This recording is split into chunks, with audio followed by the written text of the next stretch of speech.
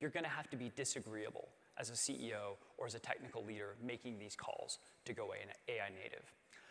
All right, but your SaaS application does have a ton of value.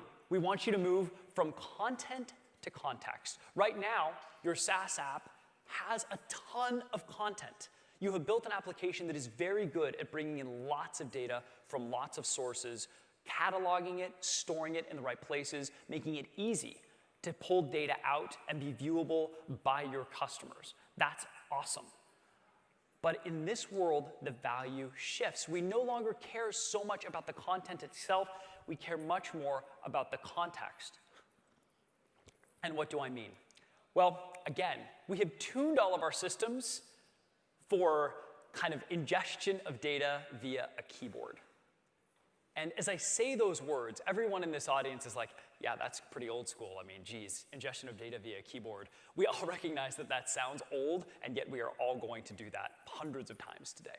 So there is a big shift at play. We all know this is coming, that the world that we see today is not the world we're going to see in 5 years. Most data will come into applications not via a keyboard over the next 5 years. So we're going to have to take systems that are tuned to get data in one way and get data out another way to be totally different. Now in a context system, and you have an advantage in building a context system, your application should ingest data agentically and take action with context.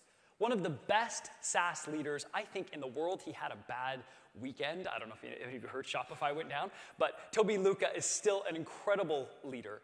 And he says that his #1 job is the art of providing all the context for the task to be plausibly solvable by an LLM. So he gets it. He says, hey, Shopify's got all this data. We want it to use LLMs. I've got to give it the right context. Walden Yan, the co-founder of Cognition Labs, the makers of Devin, an incredible AI tool, says context engineering is effectively the #1 job for engineers building AI agents. So you have all this content. It really can act as context for an AI agent. You are so well positioned for the future.